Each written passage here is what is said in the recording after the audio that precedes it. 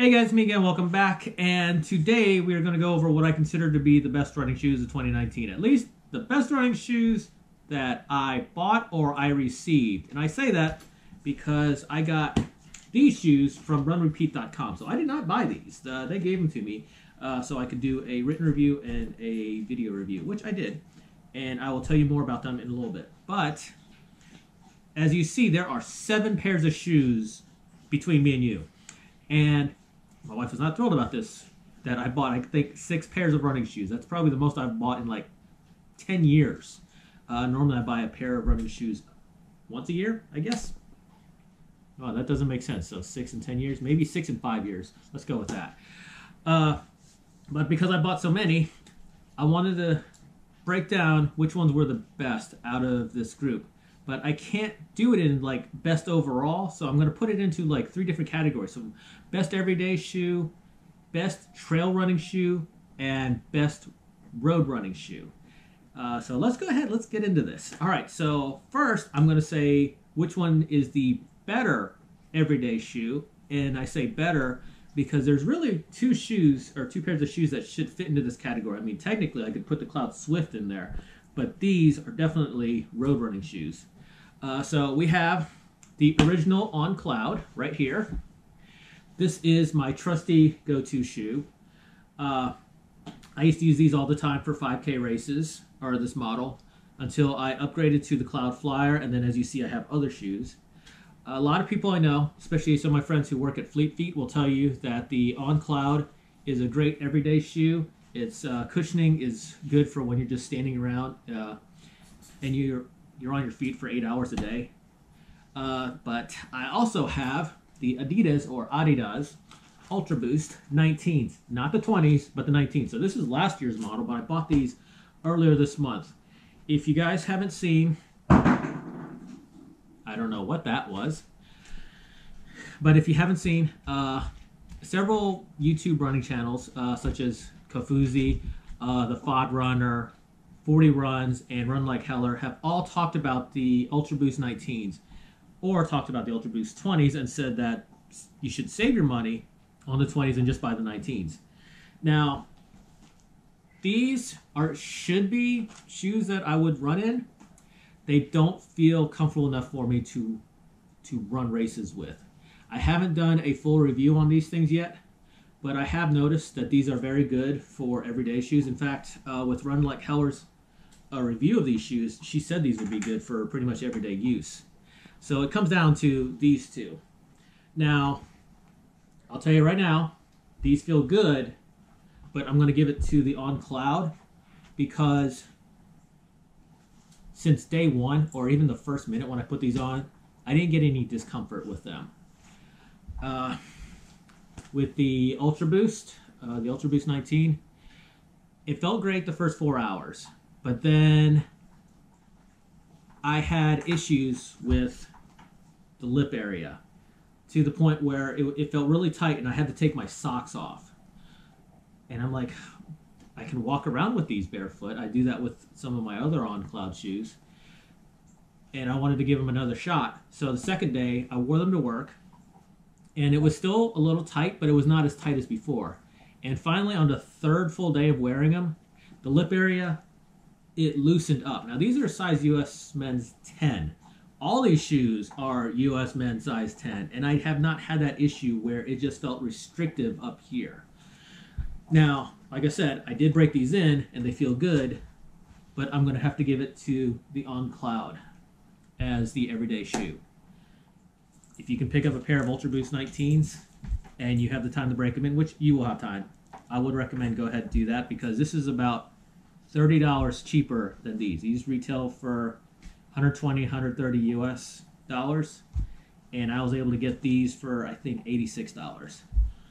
All right, now to go to the better trail running shoes, and I say better because, again, 2 pairs of shoes for the category. As you see, out of these 7 pairs of shoes that I have, 5 of them are On, and On is notorious for picking up rocks, twigs, acorns, burrs, anything in these. So these are not trail running shoes. I have not run with the Ultraboost 19s, but I did wear them out at a couple state parks yesterday, and they did feel good. But I'm not gonna. I was wearing jeans. I'm not gonna run with those. So it came down to the on Cloudventure, and this is the 2018 style. This is not the new style or the 2019 style. I got these on sale or on clearance on their website. And then got the Hoka on a Sky Arkali.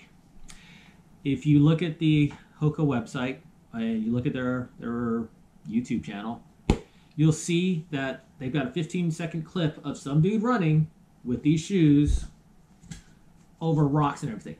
Video looks great, especially for a little clip. But I did 50 miles running in these shoes, and these, I guess because I'm in the South, they only felt good for 3 miles, maybe 4. After that, my feet were sweating like crazy in there. It just felt so hot. I will say the grips are phenomenal on these. I think that's my word of the year, is phenomenal. But again, I'll have to give it to the on Cloudventure, because I was able to do a half marathon, a trail half marathon with these. I was able to do a couple 15K trail races with this. I did do a ultra half marathon with the Hoka Sky Arkali, and I'll tell you, I felt a lot more comfortable with this on than I did with this. My feet were so hot in this, and maybe it's because it was, again, in the South and in the summer, whereas this might have been in the South when I was wearing them, but it was late September and it wasn't as hot. But I had no issues with these shoes. There's just something about getting a good pair of trail shoes out there. I do own one other pair of trail running shoes, and that's the Ultra Lone Peak, but I bought them last year, so they don't count in this category. But I would put them in between these two when it came to running. But if you want a straight up hiking shoe, this is the way to go. These guys, I'll say, were pretty much perfect when it came to hiking. $200 though, that's a little too much to spend for those. All right, so let's turn those off to the side. And now it comes down to the best road running shoe. And then we've got, I guess in order of purchase, the on Cloudswift, which was the first iteration to have the Helion Super Foam. These felt really good, and I'm going to have to do a year-end review on these on its own. But one of the issues that a lot of people had, and 40 Runs was very quick to point this one out, was it was developing holes in there. And it's very, within a short time, it was developing holes. And people would tell you, or they had people say that, oh yeah, we know about those, but we're still going to let it go. I do use these sometimes as everyday shoes. I would wear them at work. I do love wearing them. I would do 5 and 10K shoes with them, or races with them. I do some training runs with them. But those holes are definitely a detriment to recommending these to people. Doesn't mean I won't recommend them, just I'm going to let them know that if they're spending over $100 on shoes, these feel good, but do expect that you're going to develop holes. The next pair is the On Cloudstratus. These developed holes as well, but On wanted to replace them for me because they started developing creases, and this is starting to get creases too. They got them a lot sooner, like within 3 miles of a run. I had creases on there, made it look like I ran 50 miles. So they replaced them for free for me. I've used them for 5 and 10K races, and I have yet to get any holes to develop in these shoes, which is amazing. But I think it's only a matter of time. And then just earlier this month, I picked up the On Cloudflow. I finally got a pair of fast trainers, and these feel great.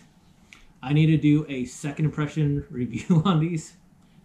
I can't call it a first impression, even though I probably will in the title just to like get people to watch it, but it's really a second impression. These feel good, and the dogs are running for some reason. But these are definitely built for short distance. This is built for medium and long distance because you got the double layer CloudTech pockets. And for that reason, the On Cloudstratus is my shoe of the year. Like I said, I haven't developed any holes in them. I don't think I'm going to develop any holes in the On Cloudflow because the heel area, the inside, the sock feels different than the Cloudstratus. But these have a proven track record with me when it comes to running. So that is what I have for my shoes of the year, because it's 3 different categories. Let me know what you guys think, and if you guys have any questions, go ahead, comment down below. I think that's about it. I'll try and put out some more stuff, even though there's like there's only a couple days left in the year, but we'll see what we can get, because I do need to put out something on these guys, and I need to I need to do something about these, and then talk more about these later. But this will probably be in January. All right, till next time. Bye, guys.